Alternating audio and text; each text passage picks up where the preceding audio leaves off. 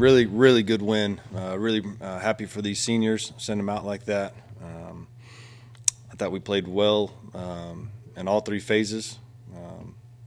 I thought special teams really stepped up tonight. Talk about the kickoff return for the touchdown. I thought we had a great plan with the kickoffs and the pooches and the skies and everything, just really giving them different looks every time. I thought we played really well at times on offense. Thought we played really well at times on defense. We hopped up on them, and we knew we liked our matchup with our D-line on their offensive line. So that's a really good team we just beat, and a really well-coached team that we just beat, and just really happy for these seniors to bounce back the way we did after that loss versus Arkansas State. And I know a lot of people counted us out, but we believed in this room, and just that was a grit win right there. It was very, very easy for that team to lay down and not go out there and perform the way they did when they're already bowl eligible, and they sent those seniors out the way they needed to be sent out. So just really happy for them. Questions? Coach, we're coming off that 77-31 loss to Arkansas State. Just how important was it getting off to that first quarter start, jumping up on South Alabama 24-0? Yeah, it was really good, because that's a good team. You saw, their defense, especially in the second half and the second quarter. I mean, they're really good, and they held a lot of people to not very many points and not very many yards. So for us to come out the way we did and play, I thought TJ played really well, got the ball out. I thought our receivers played really well. So it was definitely a team effort. What made you decide to go with the strategy of using those pooch kicks in the first place? Yeah, Coach DePrado, approached me about some of that kind of stuff, and obviously the way we kicked the ball off last week, didn't like that. They have some dangerous returners, so we wanted to find some good plans, and it also allowed us to be aggressive and try to almost like an onside kick, and if we don't get it, they can't run it back for a touchdown. That was basically the thinking. So just being very aggressive, and we were able to get one. We almost got a couple more, and you put a lot of pressure on those guys when you do something like that, and I thought our guys responded well. Y'all go on that first offensive drive, nothing happens, but then the defense responds with that big fumble touchdown. How did that touchdown basically kind of create that snowball effect, kind of getting the ball rolling for y'all? It was. We talked all week about we've been capturing the momentum. We've been getting the momentum early in the game, but we haven't been able to capture it for an extended period of time, and I thought we were able to do that tonight, and so that was really good. And hats off to the defense for coming out and do that. Caleb Culp with a big score, and that's fun, man. When you get touchdowns on defense, on special teams, that's a lot of fun. Yeah, getting those turnovers on defense, that's something the defense has been lacking the last few games, and to finally get over that hump and even get a defensive touchdown. Yeah. How nice was that to see, to kind of get your defense a little bit more breathing room after letting go 77 last week? It was really good to see, for them to bounce back. And we challenged them, we coached them hard. I thought our coaches did a really good job of coaching all week and putting together a really good plan and going out there and executing it. Because once again, that's a really good team. You watch them on film, and I guess they're 6-6 now, but they won 10 games I think last year. I mean, they're really good, and so I just really excited for these guys and these coaches. Last week was hard on these coaches too. The players and coaches and everyone involved was hard, and for them to bounce back the way they did, and I put a lot of pressure on those guys this week. I did, and but it had to be done to get this win. TJ, back in the summer and August preseason game, did you envision a winning record out of this team first year? Yeah, I think once we got done with spring ball and we got the recruiting done, when fall camp rolled around after the first couple of days, I felt really good about kind of what we had. And this is kind of what we did with all the injuries. You're talking about no Torrey Spears, no Sam Latham there at the end, no Chance Main at the end, Nash gone for half the season.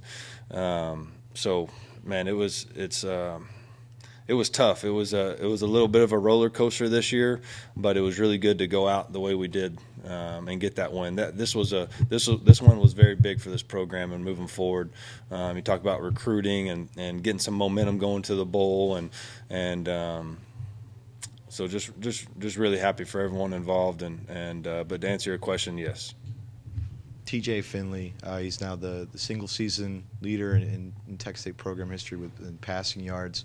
You know, getting here so late like he did, he got here in July, I believe, and just taking over the leadership role in this offense and doing what he did so quickly. Can you just talk about that and how he had to kind of expedite the whole process and get in there and turned out the season he did? Yeah, I think he's played really well, and he's a great kid with a great family, and just really happy for him, the way he responded. I thought, that's what I told him, and I don't know if I told you guys or not, but, minus the turnovers last week, he played a really, really solid game. And I thought he came back tonight and put the ball where it needed to be put most of the night. I mean, that was a big-time throw at the end and catch by Connor Fox. I mean, I thought he stood in there, and the touchdown to, I think it was Cole in the back left corner. I mean, he threw some really good balls today, and like I said, that's a really good defense that we just played. So just happy for him and the way he's responded all year.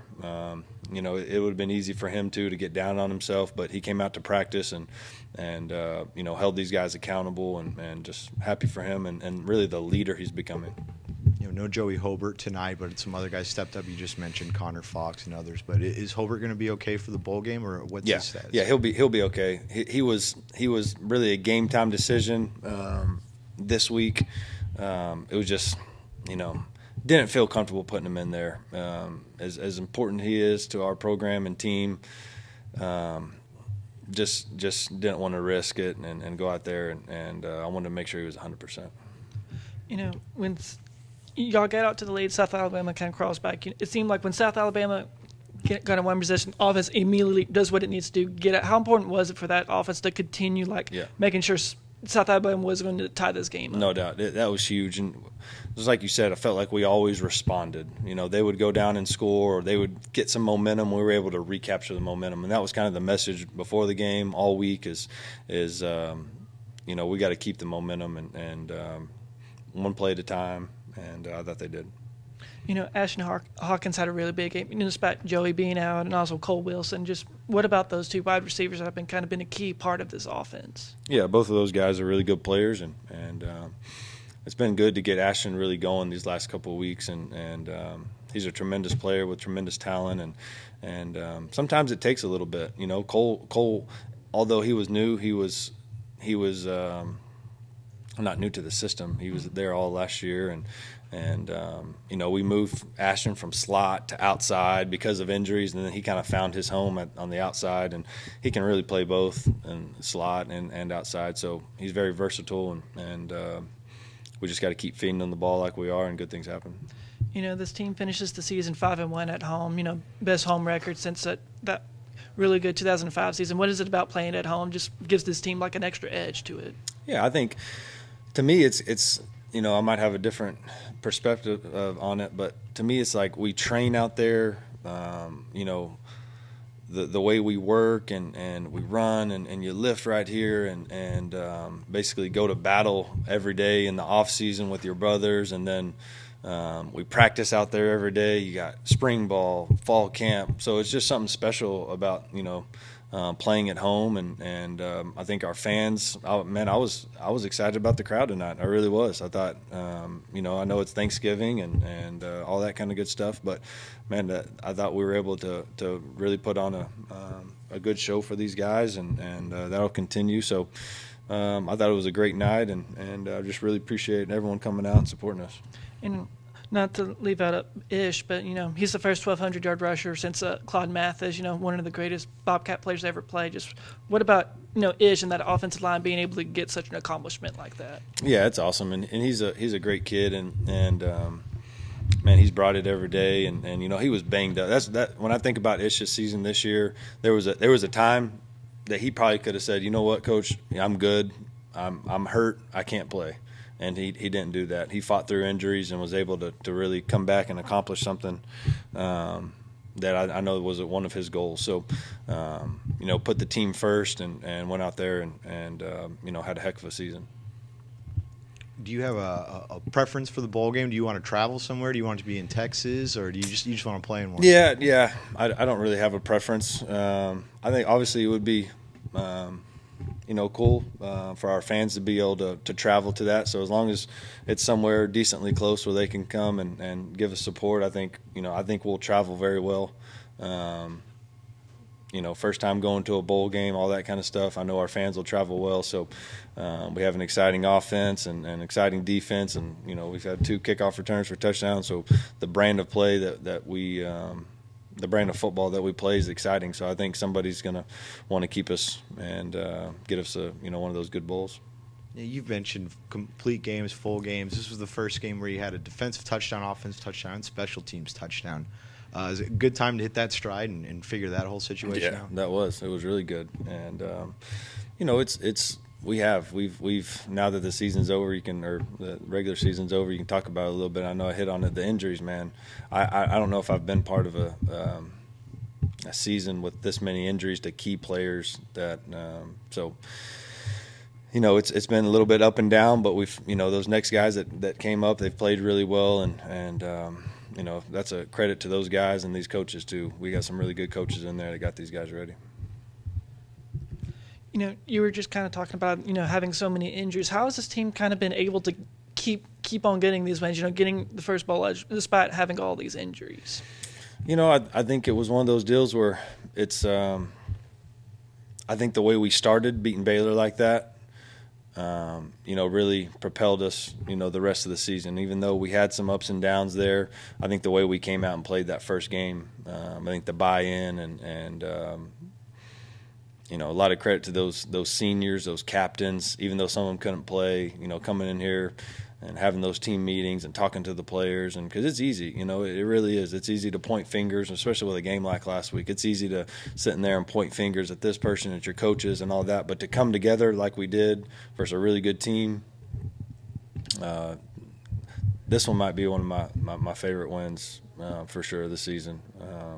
Just the way that our guys responded and on senior night, man, that was special. Obviously in the off season coming into this situation, you wanted to get to bowl eligibility, you wanted to have a winning record. You knew this program, it was a pretty downtrodden program. But now sitting here and that you've accomplished that, you've gotten to that point. I know it's pretty fresh. It's probably hard to get perspective on it, but how does it feel? How does it feel to know that you came here almost a year ago with this goal in mind and you've accomplished it? I felt like we had a really good game plan, and we, our goal was to be conference champions, and really, you hate to use that coach cliche or whatever, 2 or 3 plays away, but we were really close. You talk about the UTSA loss, very close. You talk about the Louisiana Lafayette. I mean, you're up, 2 scores, 9 minutes, 10 minutes left to go, and the Coastal thing was kind of a weird game. Just we were really close to accomplishing everything we wanted to accomplish, but really happy for these seniors to be able to go to that bowl game, and for our first year to kind of set that foundation piece and to build off that. The recruiting will be huge these next couple of weeks. You would think it'd slow down a little bit, but it just ramps up. I mean, this is to be the busiest time of the year for us these next 3 weeks. So we got to continue to get really good players in here. That's how you win ball games, is get really good players.